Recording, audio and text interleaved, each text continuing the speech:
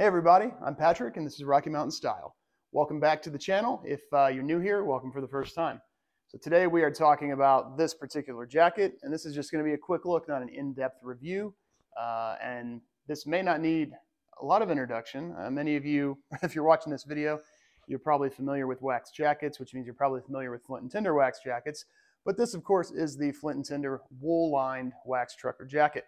So gets its name from that nice comfy wool lining there. Of course, Huckberry sells many Flint and Tinder wax jackets. They have a wool lined, flannel lined, and unlined.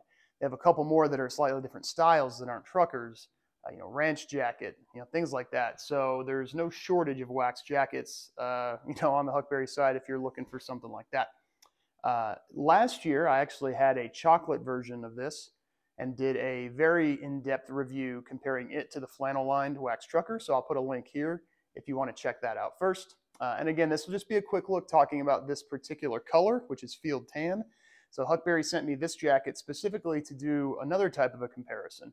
So I have a flannel-lined wax trucker that I bought myself a little over 2 years ago. And so in the future, here in the next couple of weeks, I'm going to do a review showing the differences between the look of a brand new wax canvas field tan and what you can expect after 2 years. So a lot of the patina pictures you see show, just the coolest striations and the coolest variations in color and things like that.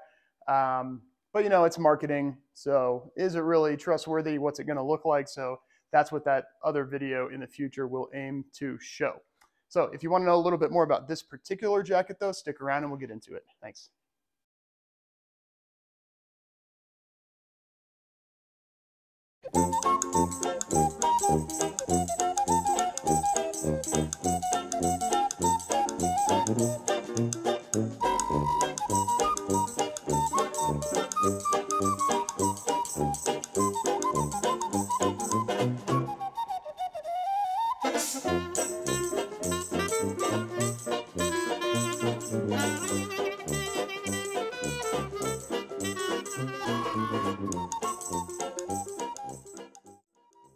Okay, enough of that nonsense. Let's talk about some specs of the wool-lined wax trucker jacket. Of course, this is made in the USA, as many of you already know.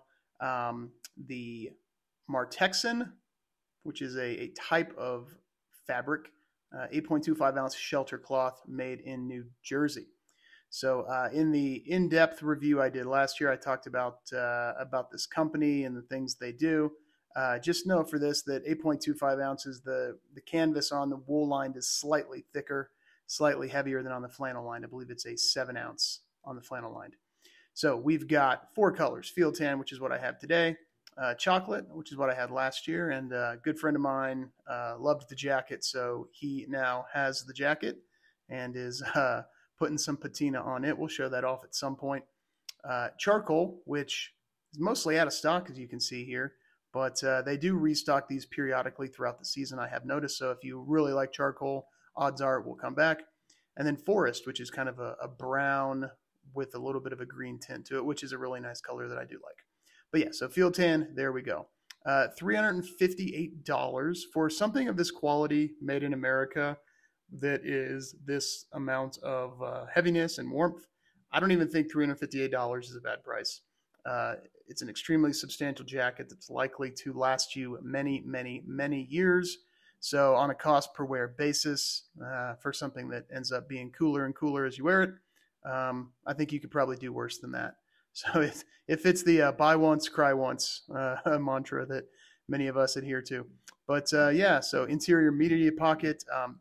This one here, sleeves lined with a smooth quilted polyester for easy entry, is one of the big ones. So the flannel lined jacket is the same blanket flannel throughout, whereas this one has polyester sleeves that permeate polyester lining that permeate the sleeves, letting you slip on the jacket over a flannel or over whatever else you want to slip it on over. So that's probably the main reason to get this, beyond the fact that it is a bit warmer than the other one. Yeah, that's Japanese wool blanket cloth. There's really not a whole lot more to say about it, in this quick look here, other than it's pretty sweet. I'm wearing a large today. My chest is about 44 inches. So you can consider these to be a little bit off. And I also have the medium in the flannel lined, and it fits me a little smaller, but still fits fine. So if you're in the 44 chest range, large is fine unless you want it to be enormous.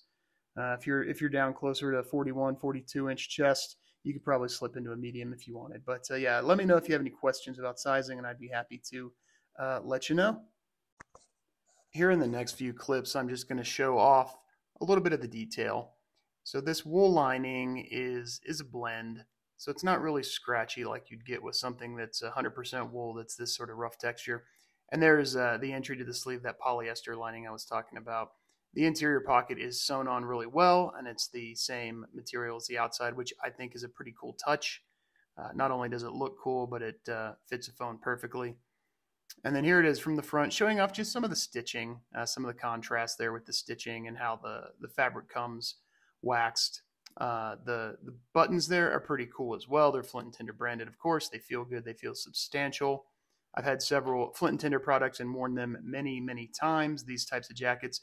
I've never had any issues with the buttons at all coming off or anything, or really anything coming apart on any of these jackets.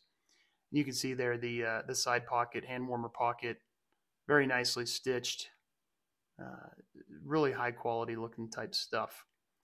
One of the interesting things about these is that they already come looking kind of cool because they're packaged up and they move around, so the wax is already kind of broken in, which is neat. And then here is the large, like I said. So it is buttoned up. Again, 44-inch chest, 5'8" and a half, 191, 192 pounds. I have a flannel on underneath. It's the Wellen Hazy Brushed Flannel I did a review on a little while ago. I have plenty of range of motion in this. If it was cold outside, I'd definitely have this buttoned up just like this. So really that's about it. If you have any questions, let me know. Again, on the left here is the new one that I have. On the right is the chocolate one I had last year, standing there in Denver on a snowy night. My wife and I were going out to dinner. So yeah, that's about it. Have a fantastic day, you guys.